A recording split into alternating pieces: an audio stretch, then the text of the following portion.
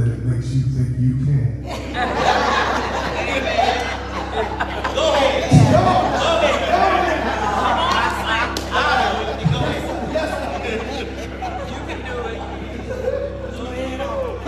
I didn't mean for that to fall. I meant what I said. I really enjoy just listening to Brother Jerome.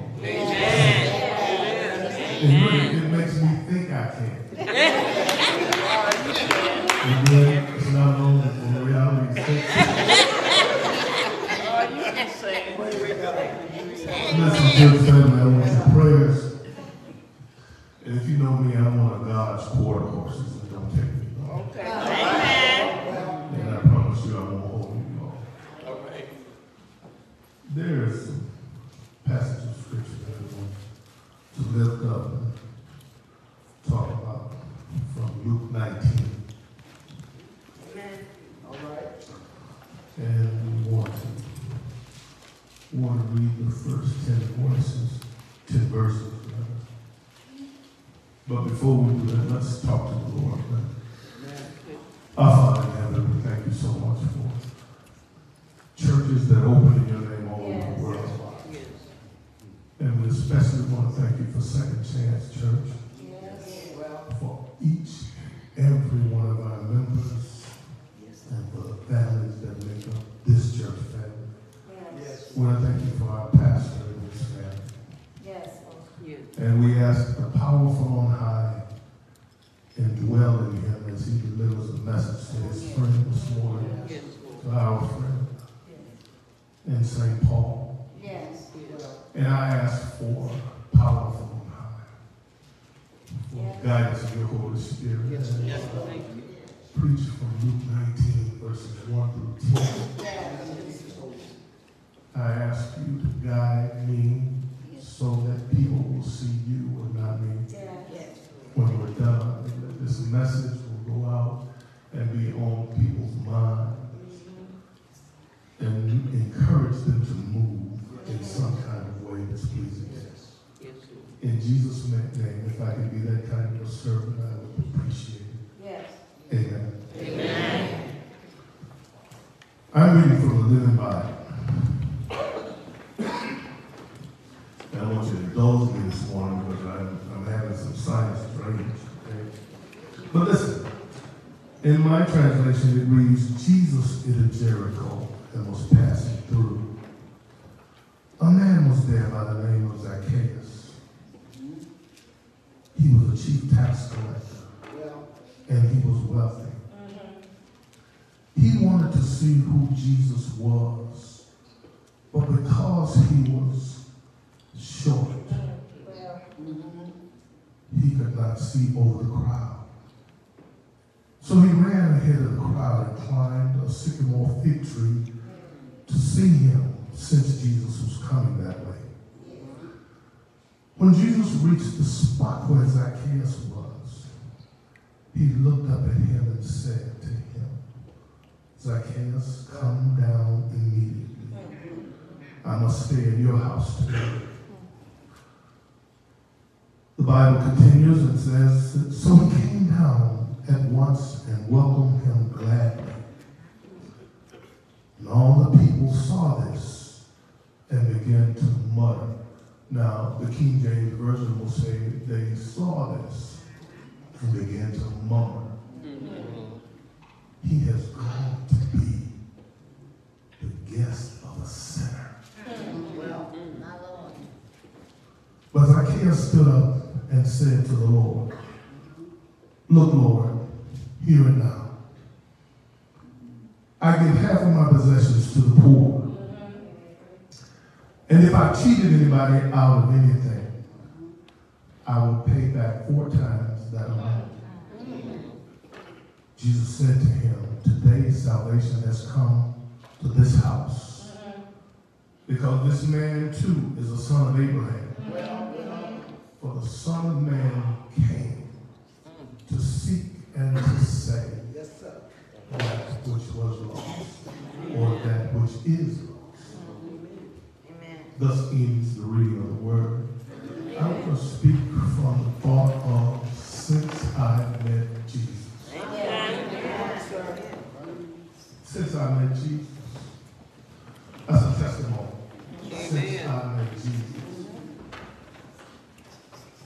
In this passage of Scripture, Jesus is on his way to Jerusalem, and he stops in Jericho. His preaching and teaching about the gift of salvation has fueled his feelings and concerns about Jerusalem and for Jerusalem. In fact, the Bible tells us in Luke 13 that Jesus grieved about the city of Jerusalem, God's city, a city that symbolized Jews all over the world. And Jews from all over the world visited Jerusalem. But Jerusalem was controlled by the Roman government. And the Roman government had a history, a profound history of rejecting God and his prophets. So in this passage, we see Jesus on his way to Jerusalem. And he stops in Jericho, and he encounters a wealthy tax collector named Zacchaeus. Let's look at this man, Zacchaeus. The Bible says that he was a chief tax collector. That means that he did more than just collect the taxes. He was good at what he did. That means that there were people who worked, no doubt, under his supervision. And probably, I think it would be intelligent to believe that some of the trainees that he had trained to collect taxes probably learned how to cheat folks too. The Bible tells us that he had gotten wealthy from gouging folks and cheating them at tax time. And if you study Scripture, you'll find that Zacchaeus had amassed riches and wealth just by cheating some of his fellow Jews. It's important to note that Zacchaeus was a Jew himself. As it were tax collectors in Jesus' day, most of them were Jewish. And they worked for the Roman government, collecting taxes from their Jewish brothers and sisters and cheating them out of their hard-earned money. But the Jews who did not work for the government, or those who did not like the Roman government, considered all Jewish tax collectors as traitors and turncoats. So other Jews hated the tax collectors. And if you study the word, you'll find that the Roman government was evil, corrupt, and made it a practice of overcharging citizens themselves. So Zacchaeus was trained to cheat folks out of their taxes. You ever been cheated out of your taxes? Amen. Every year. The Bible tells us that Zacchaeus was short in stature. He was a short person, didn't he?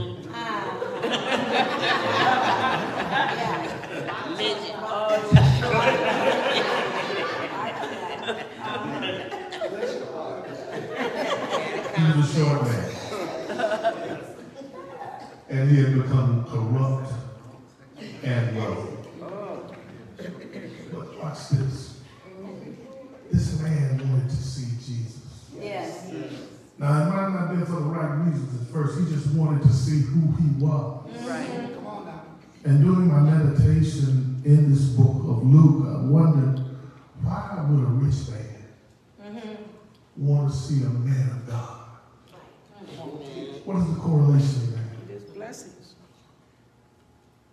Why would a rich man want to see a man of God? And I heard somebody say, maybe to get his blessing, but he's rich. He's not interested in blessings. Most folks who are rich, sometimes they don't think about blessings. They think they got it on their own. Right. It is a blessing. We know that. Right. Why would a rich man be interested in seeing a messenger of God? Was it because he wanted to repent of his evil deeds? Right. I don't believe so. Was it because he was seeking salvation? I don't believe that either. My research leads me to believe that Zacchaeus did not even know what salvation was. So what was his reason for wanting to see Jesus? Let's look at his profile. He was a chief. He was rich. He was short. So he may have had, and I want it to be clear that I'm not speaking about anybody in this sanctuary.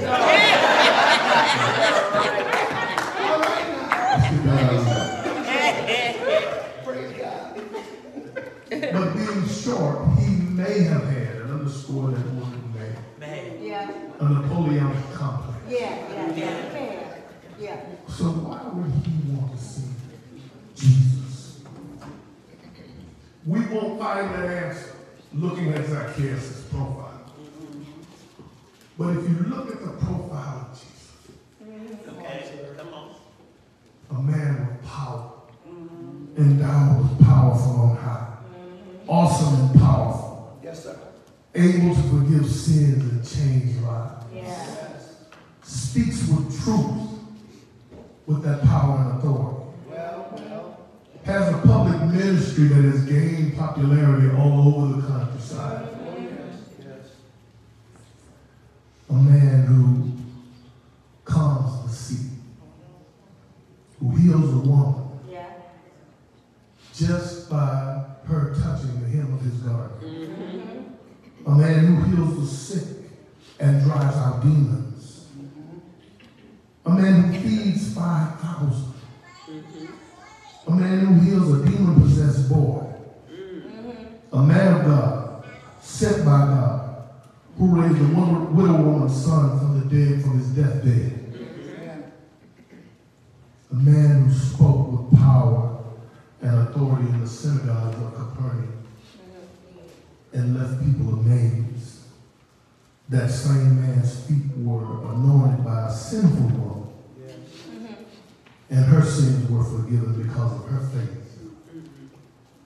Jesus' public ministry had gained so much publicity and notoriety that Zacchaeus not only wanted to see him and see who he was, see what all the hoopla was about, but so were the people in Jericho, because it was because of the people that he couldn't see Jesus in the first place. Because so many people wanted to see who this man named Jesus was. Not because of the salvation that he provides, maybe. Not because the changed lives that he can enable a person to have, but because of all of the hoopla and publicity. What is your reason for wanting to see Jesus? For wanting to know who he is? Is it like Zacchaeus? I just want to see who he is. I don't want to see who this man is that people are talking about. That's not a bad thing, as long as it leads to further investigation. Man, this man can really change my life. See, this man can make me look in the inward parts of myself and see myself. And maybe even help me to see some things that I just don't want to see. But because I have to be honest with myself, I realize that I am in need of a change. And he is the only one that can do that for me. This thing about salvation sounds good to me. And I know I need it. If you've done that kind of thinking about it, wanting to see Jesus or being around him, or having a relationship with him, it's worth the thought. It's worth the effort. Amen.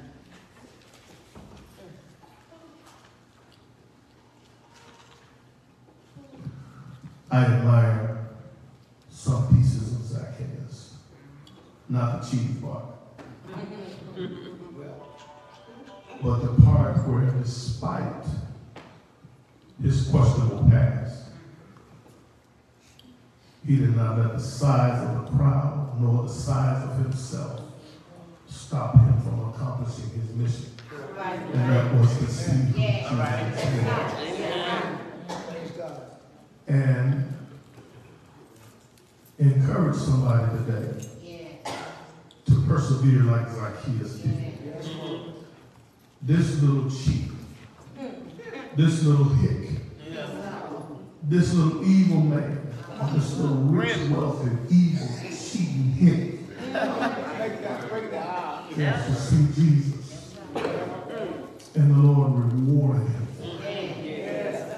Come on now, teach this morning. Encourage somebody. Someone to persevere in matters that concern Jesus and knowing who he is. So Zacchaeus, in his perseverance, he runs ahead of the crowd. And he climbed a sycamore fig tree. Not only did he want to be ahead of the crowd, but he wanted to be above the crowd. I look at this text and I said, this man went out on a limb to see who Jesus was. This man wanted to see who Jesus was, not so much at first so that his life would be changed, but just to see what's all this talk, who is this guy that's all this talk that's going around the country, what is he all about? Zacchaeus went out on a limb, and the Lord rewarded him with a changed life. And not only a changed life, but eternal life. Salvation came to Zacchaeus' house because he persevered just off of a whim of wanting to see God. But he went out on a limb. And there's no amount of wealth that is equal to eternal life. No amount. The Bible says in verse 5 that when Jesus reaches the spot, then he looked up and spoke to Zacchaeus. Now let's put a pin in it right quick here. Look at the foreknowledge of God. He's on his way to Jerusalem. During his earthly ministry, he's grieving over Jerusalem, God's city. But he stops in Jericho and he passes along a route beneath a sycamore tree. And he looks up, nothing planned. God is so powerful, he doesn't have to plan. That's right. And he calls this cheat, this hack, by name. But he didn't call him a cheat and a hack. He didn't call him a short person. He called him Zacchaeus. And he gave him a command to come down. Come down immediately. I must stay at your house today. Jesus called him by name. I want you to encourage somebody by telling them that Jesus knows your name. He knows who you are, and he will always know where you are. And he'll know where to find you. And he'll touch you when you need to be touched. That's a wonderful thing, isn't it? He knows who you are. He knows who you are. It is impossible to hide from God. Zacchaeus comes down from the tree, according to Scripture, and welcomes Jesus gladly. And we read further in the passage that there were some folks there who saw this. And the Living Bible says they began to mutter. The King James Version says they began to murmur. Now, if you look at the definition of mutter, it says to talk under your breath in dissatisfaction. To murmur means to be talking low so that you don't reach any intended audience. Just to say it and grumble.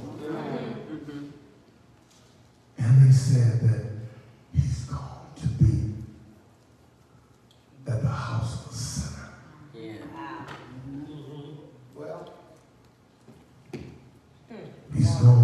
at the house of the sinner.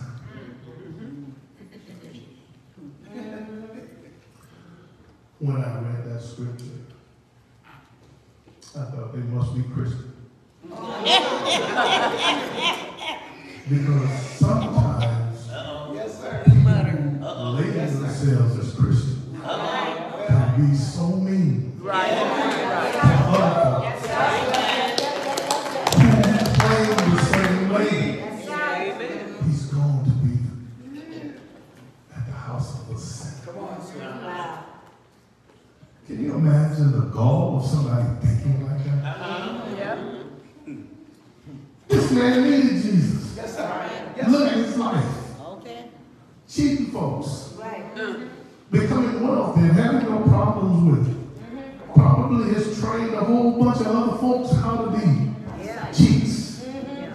How to take folks' taxes from them. How many? I don't know about you, but I don't like nothing taken from me. I don't mind giving sometimes. But I don't want nothing to me. But that's what he made his living from. Taking from folks. Overcharging. How many of you like to be overcharged? Of course not. But here these folks are saying he's going to be at the house of a sinner. Yes, he needed to be at the house of a sinner. And probably some of them need visiting from him also. Come on. They need to go first. Christians, as followers of Christ, we should be happy when a person's life is changed. Or when the Holy Spirit touches someone to ask for forgiveness. And there's a changed life. Instead of doing what that person used to be, they're doing something different now. We ought to be happy. And one of the reasons that we ought to be happy is because we have a testimony. I used to be just like that. That's our testimony. I used to be just like that. If you are saved, you were saved from a lifestyle of people that paid. You may have not cheated anybody out of their taxes. You may not have ever stolen anything. But you just may have done the real light stuff, like thinking bad thoughts. Maybe wanting to say some bad things to somebody, but it didn't come out of your mouth. But yet it was in your heart. A change is needed in order to receive salvation. But he's going to be at the house of the sinner.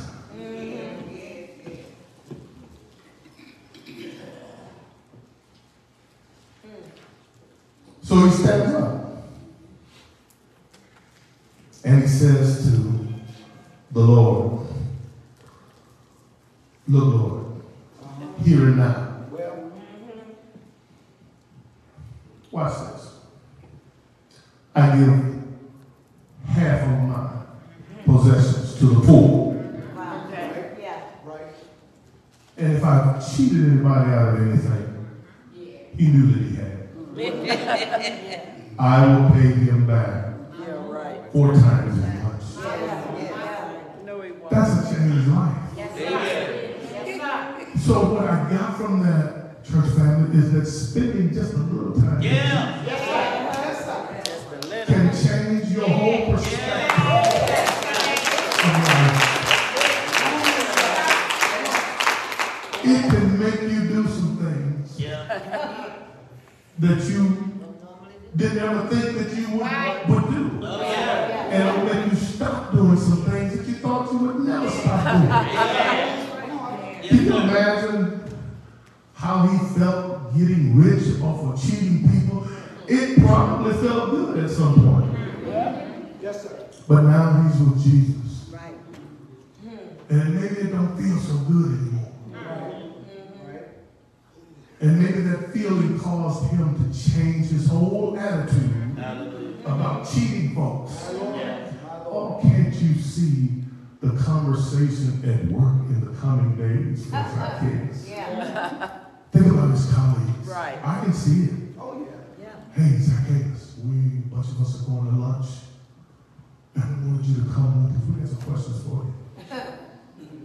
Yeah, we heard that you had talked to this man named Jesus. And you told him that you were giving half of your half of what you have to the poor. We were also told that you said that if you were taking anything from anybody, then you would give them 4 times Zacchaeus. What happened? That's testimony time. That's testimony time. That's from his colleagues. But I remember those folks that worked under his supervision. I can see it. Hey, boss. Can I talk to you now? I kind of heard something. I heard that you giving half of your wealth to the poor. And folks said, you taught us to cheat. We know you cheat. You give them 4 times as much. Well, my Lord. Boss, does that mean that we want us to do our work differently now? But look at the man Zacchaeus. After spending a little time with Jesus, he has to contend with his colleagues and those that work up in supervision. And I believe that it would go something like this. Look, listen. All of y'all are right. Yeah, I cheated folks and I was good at it. And I enjoyed it while I was doing it. But since I met Jesus,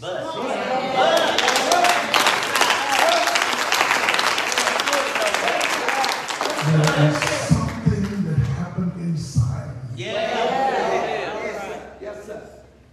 that makes me not want to do that anymore.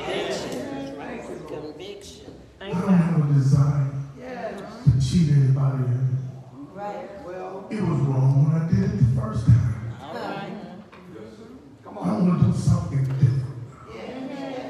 I want to set my path because of this man named Jesus. I want to set my path straighter and right and see if I can help folks instead of hurting them. So yes, those folks that I took money from, those folks that I overtaxed, yes, I want to give them 4 times that what I took from them. My Lord. I don't know how to explain it other than to say, man, this man named Jesus will make you do some things that you thought you'd never do. And feel good about doing it.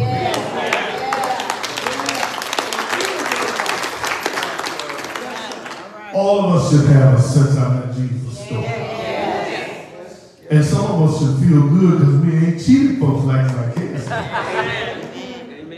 But then some of us should put ourselves in the same boat as Zacchaeus because a sin is a sin.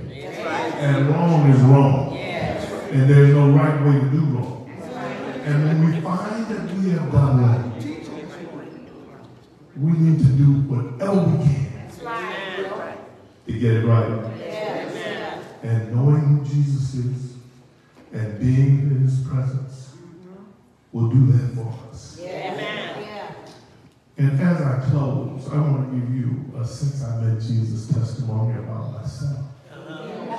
Because I haven't always been a preacher. I hear your pastor talk about people born with halos around. I didn't have one of those either. You know?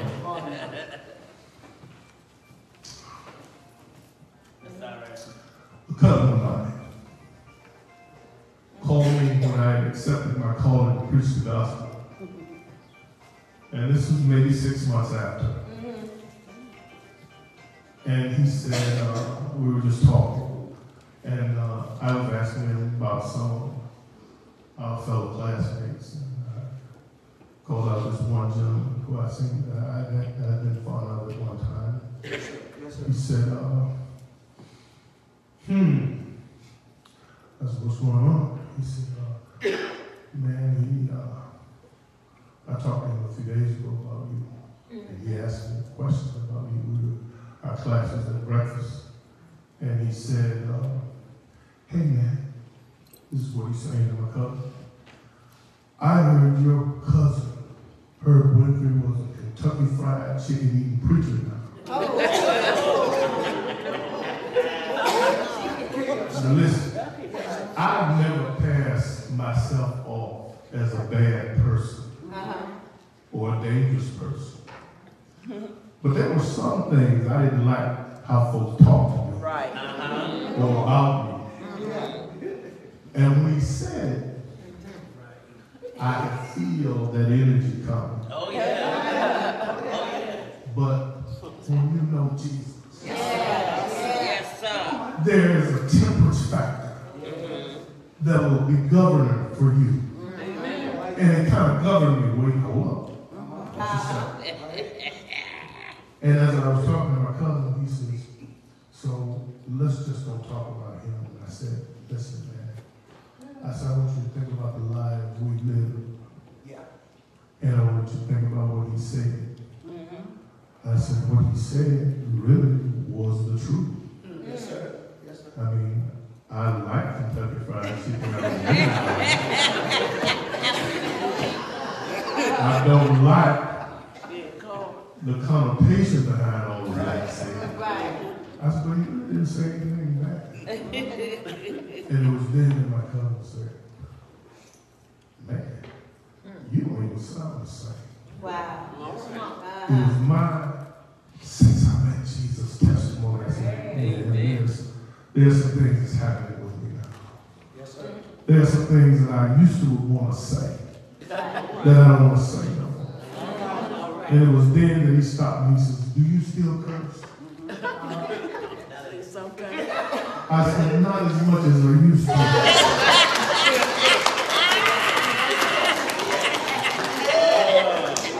He said, do you know how to say it? I said, yeah. I know, I haven't forgotten. I said, I just don't have How to say it. It's good to have a sense I met Jesus. Right, yeah. Testimony. And it's not a bragging testimony, it's a true testimony. I ain't what I need to be. Come on, sir. Since I met Jesus, I realized that. But since I met him, I know I'm not what I used to be. And I'm glad. Our testimony is to help people who are struggling, like when we were struggling. Our testimonies can point people in the right direction. Our testimonies can be embracing. Right. But it all has to have a pretext. The doors of the church are open.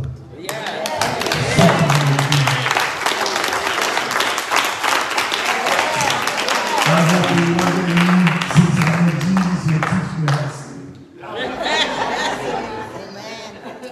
The doors of the church.